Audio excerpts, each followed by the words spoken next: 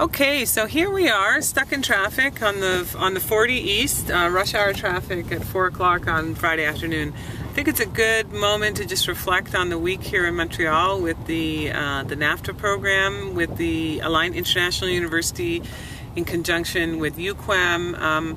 Probably a big thank you to Vincent Sabourin at UQAM for setting up an incredible week of appointments for us.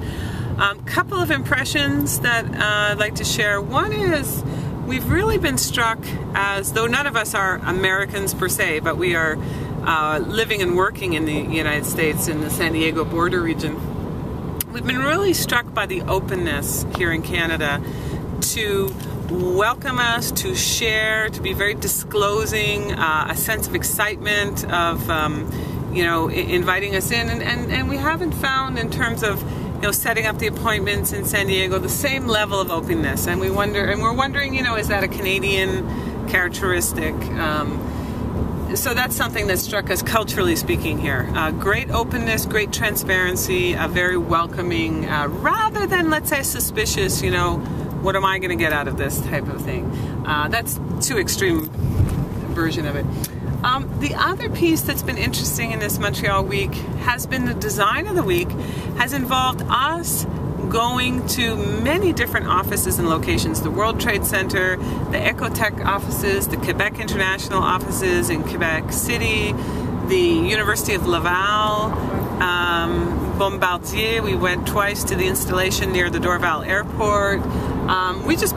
We went to the business school at UQAM. We've been to the business school at Concordia.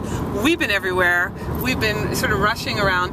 But what that meant in terms of our impression of the city, it really added depth to our impression. So it's interesting. We might have heard more people had they come to us, but we would have missed the richness of going to people's offices, seeing what it looks like. Hydro-Quebec, we went. Actually, that was a very interesting example. When we went to Hydro-Quebec, there was a student demonstration, and I was taking a taxi trying to join the group because I was at another business meeting. Practically couldn't get into the building because of this big demonstration. This is the kind of learning that you can only do when you're here. Quebec, as a country, as a province, is what we call a consensus-based society. And so you see the labor unions have a big role, you see student activism. We've also seen this in the UK. We don't typically see this in San Diego. We don't see a lot of strikes. We don't see students going on strike, although we may see that now that the UC system is really experiencing some major increases in tuition, etc.